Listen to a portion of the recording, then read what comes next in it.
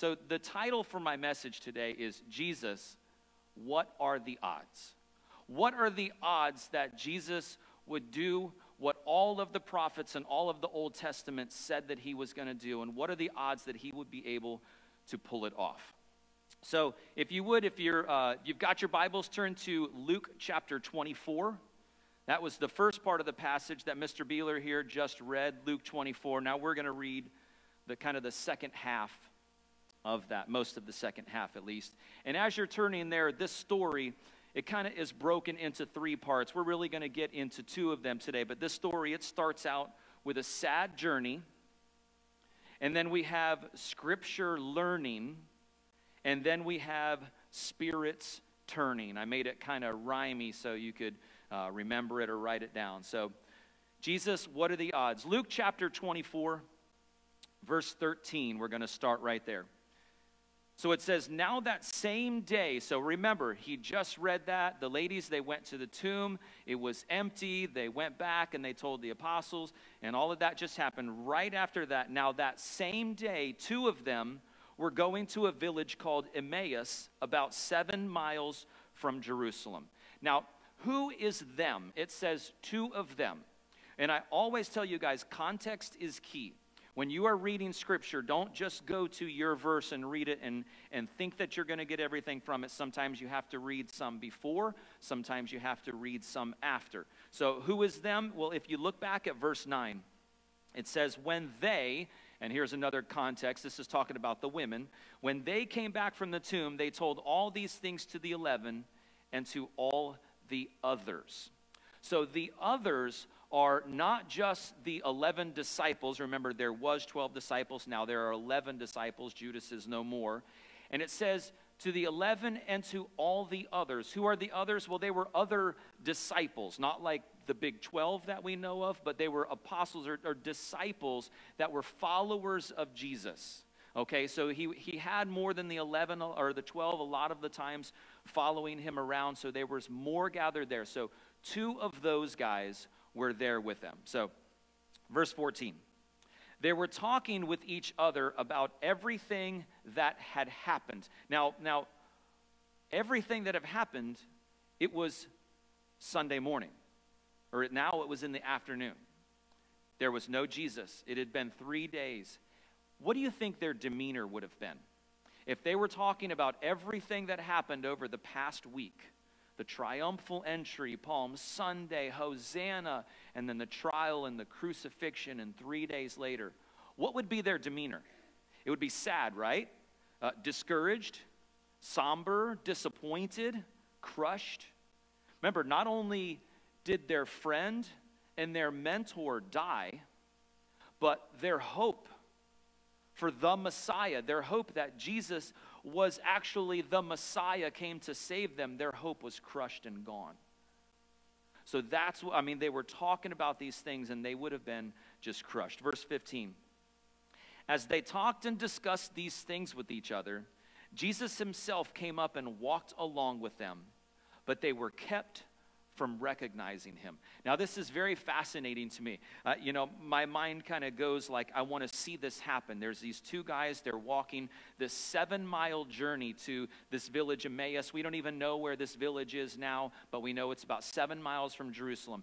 And I don't know if Jesus was hiding behind a tree or a bush, and when they walked by, he kind of stepped out and did that thing. I don't know if poof, he just appeared right behind them, and they're like, whoa, what in the world? Where did this guy come from?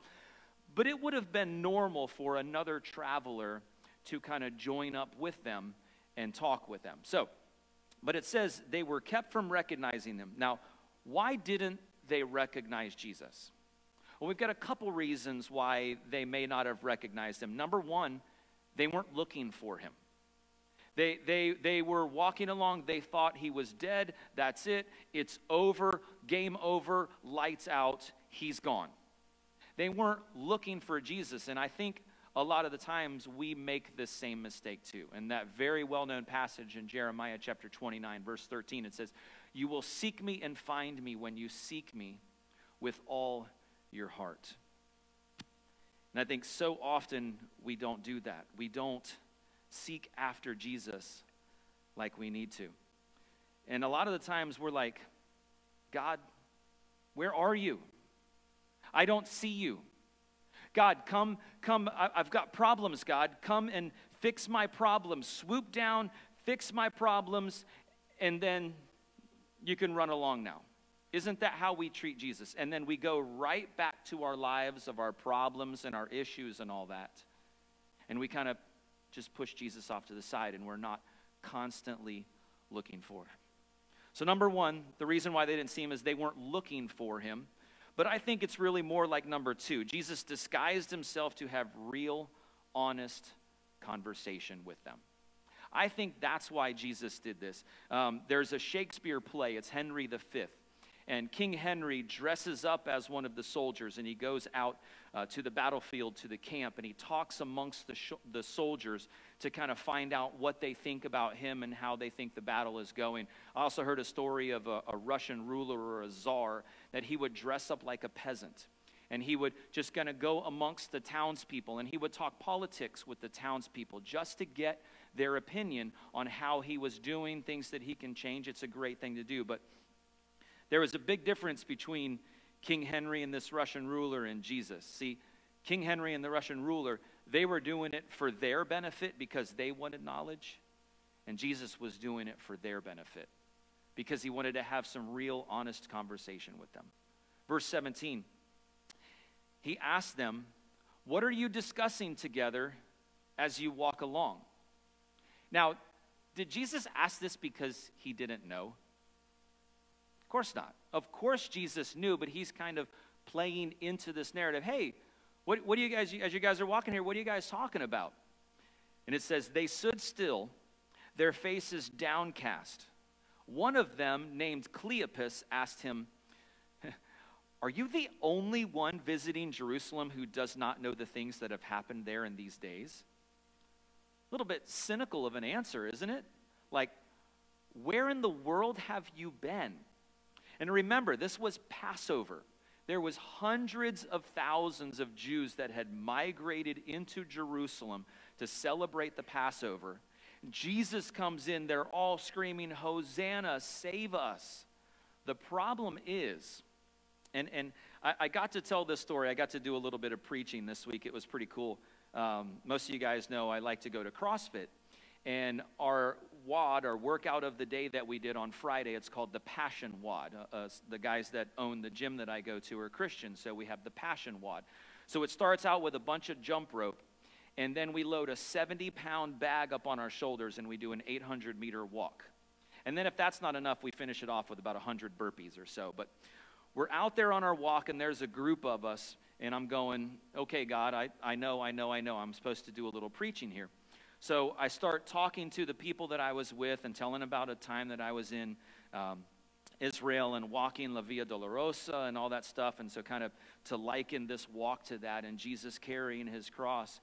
And one of them asked me, "Hey, do you do Palm Sunday? Like, do you do the reenactment and all that?" And I said, "No, we don't do it like that, but we celebrate Palm Sunday." And I started to ask them, "Hey, do you know what Palm Sunday really stood for and what they were saying when he came into town?" And they said, "No." And I said, "Well, they were shouting, 'Hosanna, Hosanna,' which means save us." And they're like, "Oh, okay."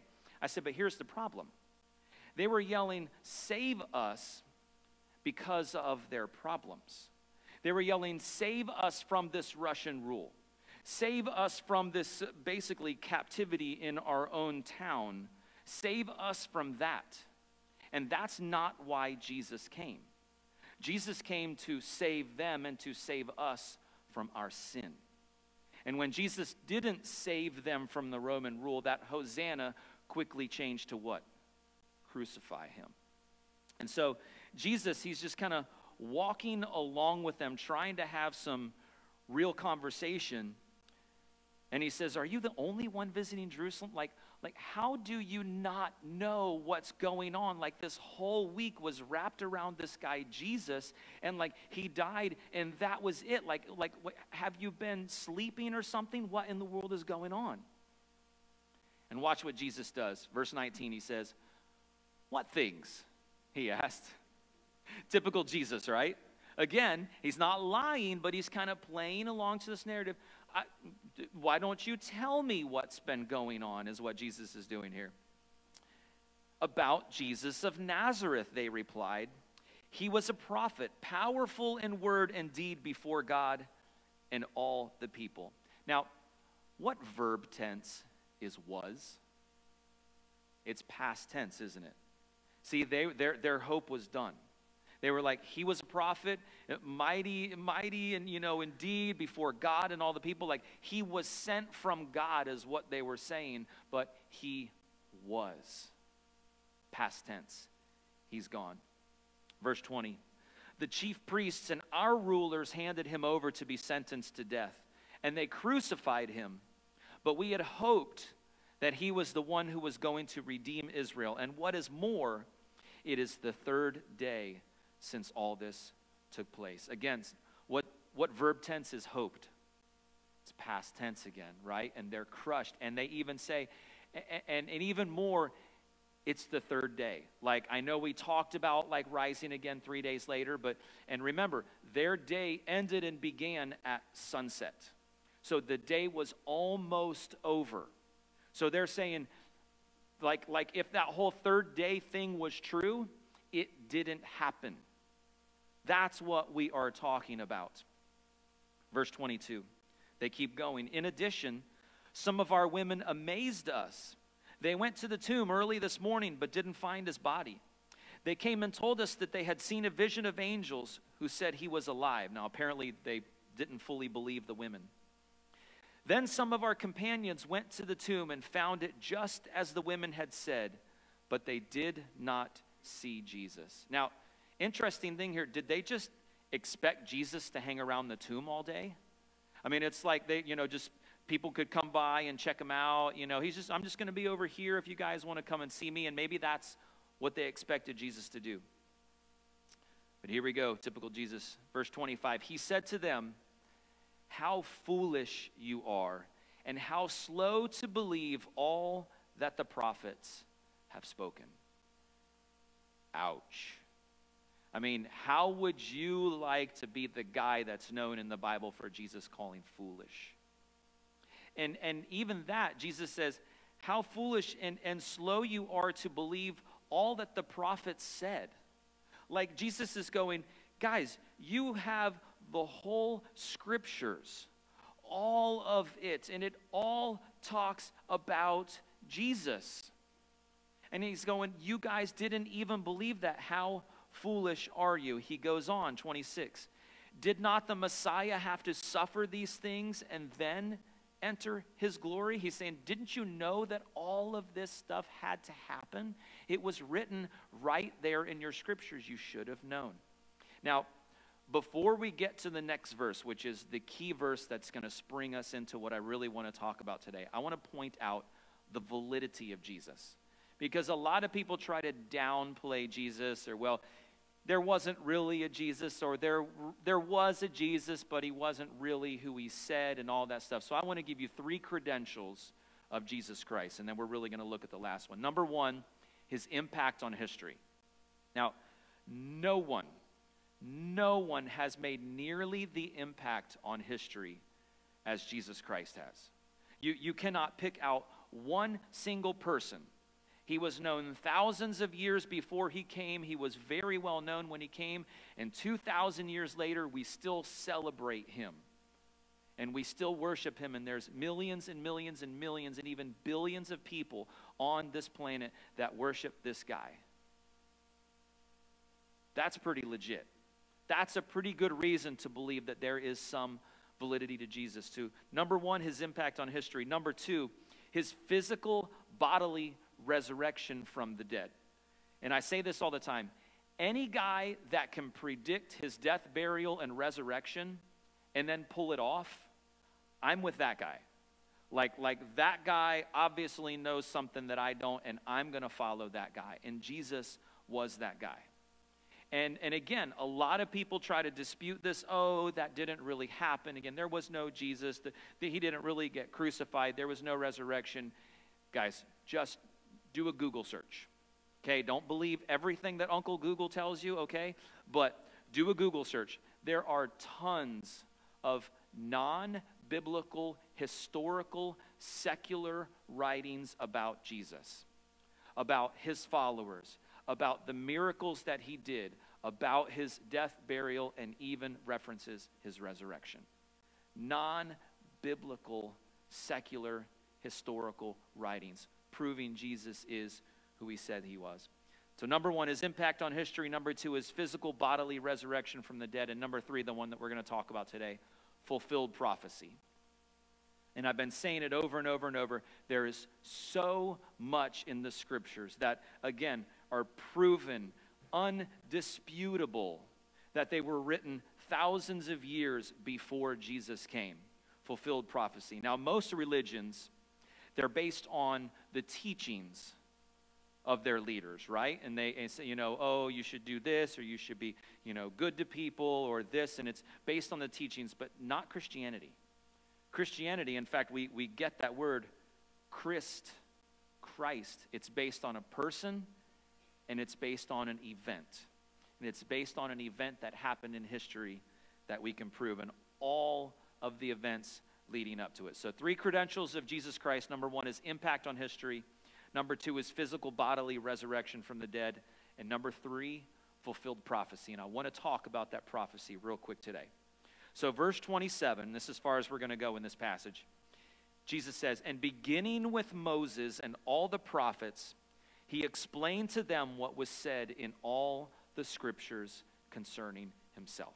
Now, unfortunately, this passage does not give us all of the prophecies that are in the Old Testament. I really do wish it did, but we can kind of guess where Jesus went because he talked about these things in other places, and it was talked about so much, and it very accurately describes all of the events that have taken place within the last week and through the whole life of Jesus. So, and it says, beginning with Moses and the prophets, it doesn't mean the life of Moses. It means the first 5 books of the Bible, which were written by Moses, which is the Pentateuch or the Torah, the Law, Genesis, Exodus, Leviticus, Numbers, and Deuteronomy. So he started there, went all through the prophets, and laid out his case. Hey guys, here's why you should have known that I am the Messiah. And hopefully it's going to make the case to us that this is how we can know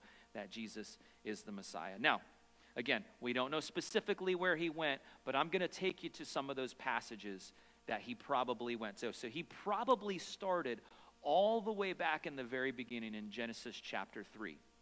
And starting in verse 14, remember this is right at the fall. And it says, so the Lord God said to the serpent, because you have done this, cursed are you above all livestock and all wild animals. You will crawl on your belly and you will eat dust all the days of your life. And all the snake haters say, yeah. Verse 15, and I will put enmity between you and the woman and between your offspring and hers. And some translations say her seed, her offspring or seed. That's talking about Jesus. And right here it says, he will crush your head and you will strike his heel. Again, in the end, Jesus will rise. He will be victorious. Yeah, you're going to strike his heel. Yes, he is going to be in the grave, but 3 days later, he is going to rise again. So that's the very first reference to Jesus. Genesis chapter 22, verse 2, he probably would have gone there. Then God said, take your son, your only son, whom you love, Isaac. Now remember, God told Abraham, hey, Abraham, I'm going to make a great nation out of you, and I'm going to give you a son. And he finally did. Abraham was like 100 years old, and God finally gave him a son. And he said, I'm going to build a nation from this son. And when that son got to be about a teenager, God said, oh, okay, by the way, little thing here. I want you to take him, and I want you to go sacrifice him to me. And Abraham's like, what? And God just said, just take him to this place I want to tell you.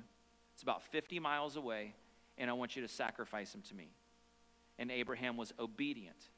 And he took him to this place, and he was about ready to sacrifice him. And most of us know the story, but it says, then God said, take your son, your only son, whom you love, Isaac, and go to the region of Moriah.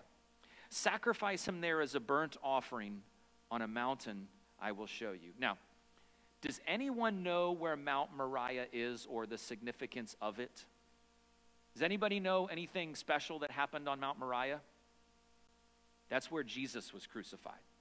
He was having Abraham take Isaac to the very same place where Jesus was crucified. Now, here's another. If you're ever playing Trivial Pursuit Bible Edition, okay, and you get this question, you'll know. Where is the first time in Scripture that love is mentioned? Right there. Then God said, take your son, your only son, whom you love, Isaac. First mention of love in Scripture. You know what's interesting is the first mention of love has to do with a father sacrificing his son. Sound familiar? God sending his son Jesus to be sacrificed as the penalty for us, as a perfect, perfect sacrifice. He probably would have gone to Genesis chapter 49, verse 10. It says, the scepter, or the rule, the reign, will not depart from Judah, nor the ruler's staff from between his feet. Now, this is one of those ones that you can look at and go, okay, so he's going to be from the tribe of Judah. Remember the 12 tribes of Israel? And it says, it calls Jesus the Lion of the tribe of Judah. You can't kind of pull off what tribe you're going to be born out of. That's not something you can set up if you're trying to make this as a big hoax. But he was born of the tribe of Judah. He probably would have gone to Exodus chapter 12 and talked about the Passover lamb. And remember, it was Passover week. And Jesus was the perfect sacrifice, without blemish, without spot. That's why all those sacrifices that they had to do in the Old Testament, the lamb had to be perfect, without blemish, and without spot. That's because Jesus was without blemish and without spot. He probably would have gone to Numbers 21.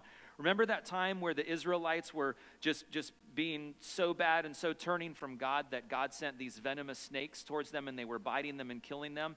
And they cried out to God, and God told Moses, okay, take a bronze snake, put it up on a staff and hold it up in the air, and whoever looks at that snake will be saved.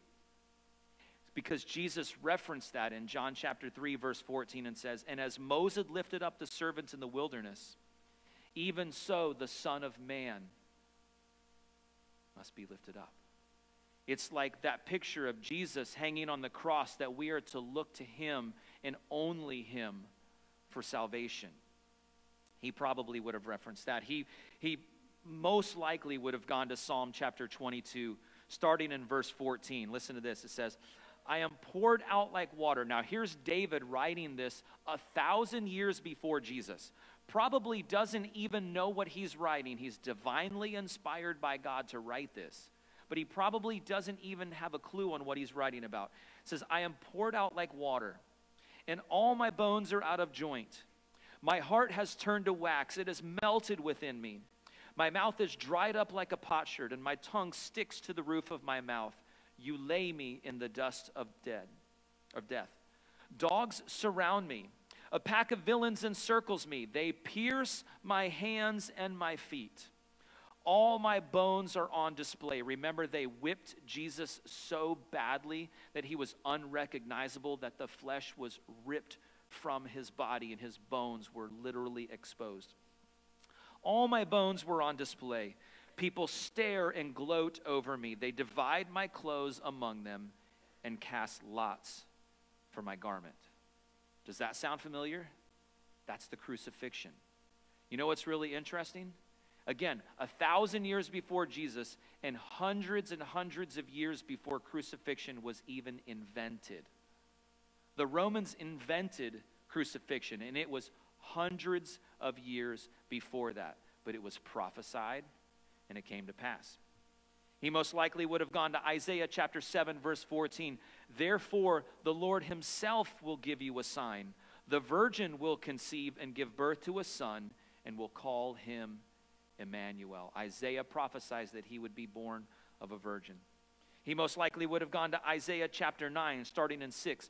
For unto us as a child is born. To us a son is given, and the government will be on his shoulders. And he will be called Wonderful Counselor, Mighty God, Everlasting Father, Prince of Peace. Of the greatness of his government and peace there will be no end. He will reign on David's throne and over his kingdom, establishing and upholding it with justice and righteousness from that time on and forever. The zeal of the Lord Almighty will accomplish this. He would have gone to Isaiah chapter 53. He definitely would have gone to Isaiah 53:3. He was despised and rejected by mankind, a man of suffering and familiar with pain. Like one from whom people hide their faces, he was despised, and we held him in low esteem. Surely he took up our pain and bore our suffering, yet we considered him punished by God, stricken by him and afflicted. But he was pierced for our transgressions. He was crushed for our iniquities. The punishment that brought us peace was on him, and by his wounds, or some translations say by his stripes from the whipping and beating, we are healed.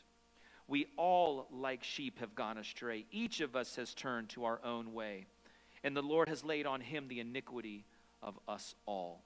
He was oppressed and afflicted, yet he did not open his mouth.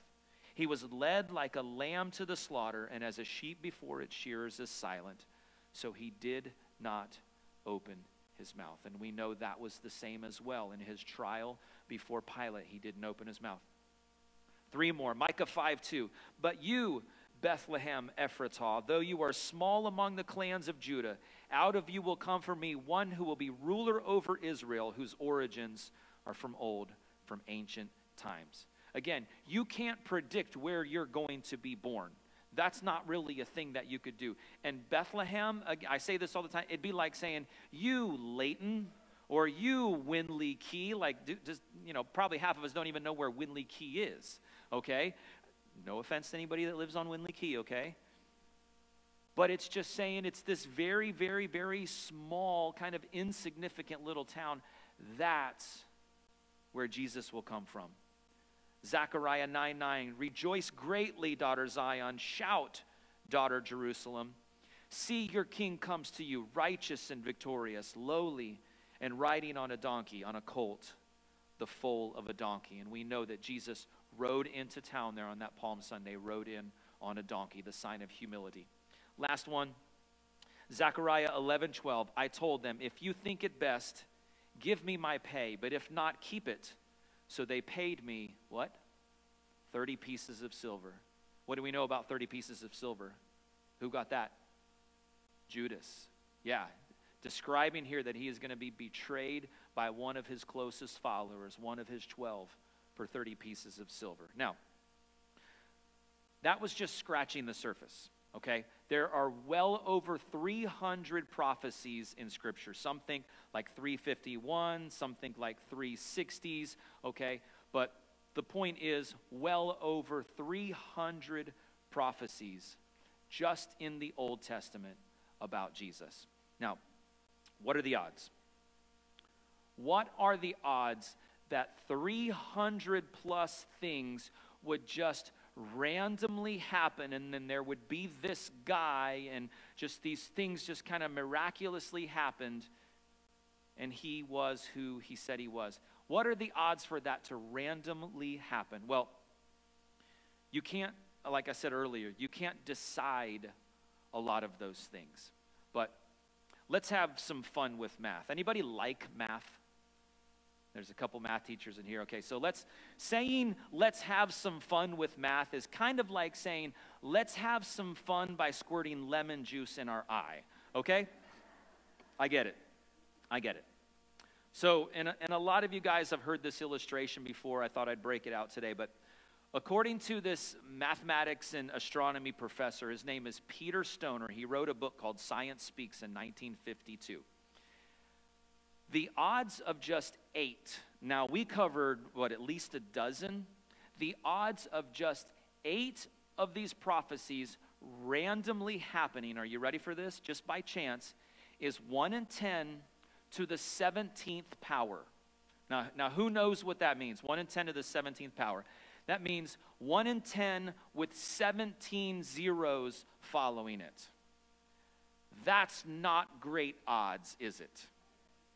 That's 8 of these prophecies just happening by chance. Man, Dumb and Dumber, he had a lot better odds with his 1 in a million, right?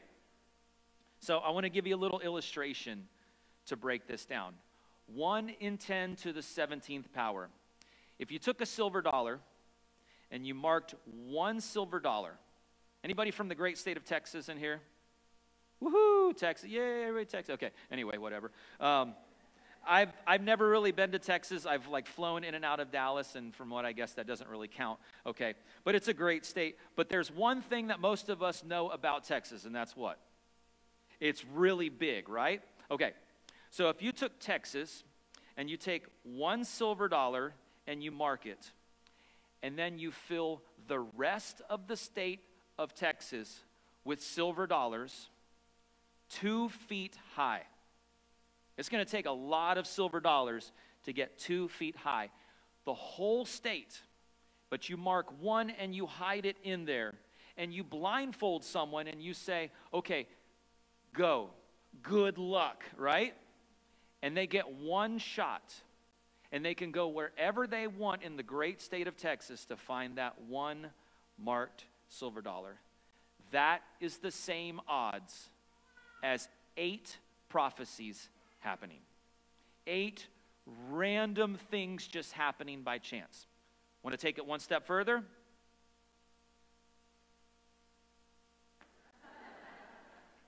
Let's pray. No, I'm just kidding.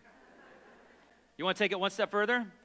You guys are like, this is like lemon juice in the eye. Stop. Okay, one more, okay, I promise. So that was 8. Let's take 8 more. 16 prophecies. Remember, well over 300 prophecies about Jesus in the Old Testament. Just 16 is 1 in 10 to the 45th power. That's a 10 with 45 zeros after it. I'm not even going to use the illustration that he used for this chance to happen, because it's like the distance to the sun times 39 or something like that. And that's how big a sphere of silver dollars would have to be with one marked in there. Your odds are not good. And that is for 16 prophecies of over 300 prophecies. Now, here's the point. We could have all this fun with math. I could wow you with some more big numbers, and you guys are like, please don't, okay? I could point out more prophecies. I don't think we need to do that. I could try to convince you that this is all true, but I have something even better and even more convincing, that just the odds that all this stuff would happen. Here it is. That there's a God in heaven that loves you. That there's a God in heaven that loved you enough to send his son to die for you. And his son to just have the most miserable, painful death possible for God to show his love to you. That there's a God in heaven that knew you before you were even born. Psalm 139 says he knitted you in your mother's womb. That he knows the hairs on your head. That there's a God that made it possible for you to be here today and even hear this. That there's a God that allowed his son to lay in a tomb for 3 days. But even better than that, that there's a God that allowed his son to be resurrected 3 days later to prove that he had authority over death, over sin, over the grave, and over hell. And by his incredible, amazing grace, by God's grace, he made a way for you to spend eternity with him. See, every person has sin. Pastor Tony talked about it, hanging on a cross. You've never made a true commitment to Jesus. Maybe you've never started a real relationship with Jesus. I love again how Pastor Tony talked about it, about religion. There's so many religious people out there. And I don't think God cares about religion. That's what he's looking for. Not churches. Again, we have all sinned. People tell me all the time, oh yeah, I'm a good person. And I just kind of say, really? Because you think that your good works, that your little bit of good stuff can equal God's grace, that it can add anything to the grace that God has given us. We're sinners. We turn from God all of the time, and we choose to just turn our backs from him, and still he continues to pursue us and love us. So he offers us a free gift of salvation.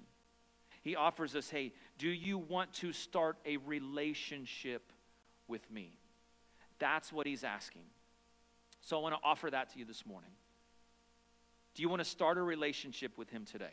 Do you just want to say, today is the day, God, that I'm going to follow you, that I'm going to give my life to you? God, that I'm going to make a change. I'm going to repent. I'm going to turn from my former ways. And I'm going to live and give my life to you. Would you bow with me? Heads are bowed, eyes are closed. Would anybody say that this morning? Today is the day that I want to start a relationship with Jesus. Would you just slide your hand up? I'm not going to call out on you, but just let me know if you say that this morning. Thank you. Thank you very much. Thank you. Jesus, I want to start a relationship with you today. Thank you. I see your hand. Anybody else? Today's the day.